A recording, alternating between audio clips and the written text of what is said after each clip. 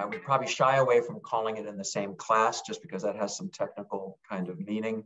But its role in therapy will be very, very similar. Now, a couple of things. Our report is done, but the FDA has not yet formally decided whether to approve this drug or not. They haven't been able to get overseas to check the factories, and so there's some interesting issues there.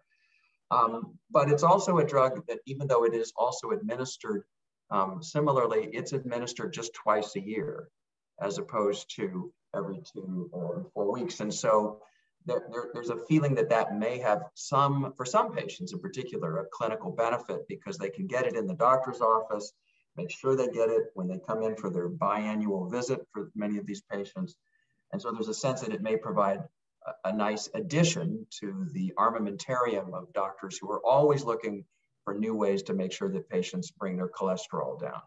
The other thing about this drug, though, is not only is it not FDA approved, but again, at this stage, we don't have the clinical trial results on strokes, heart attacks, and mortality that will come again in a few years. So we're kind of assuming for the time being that, again, the reduction in cholesterol will kind of translate through into those good outcomes for patients in the same way, but we'll know more in a couple of years, and we may need to revise our report accordingly.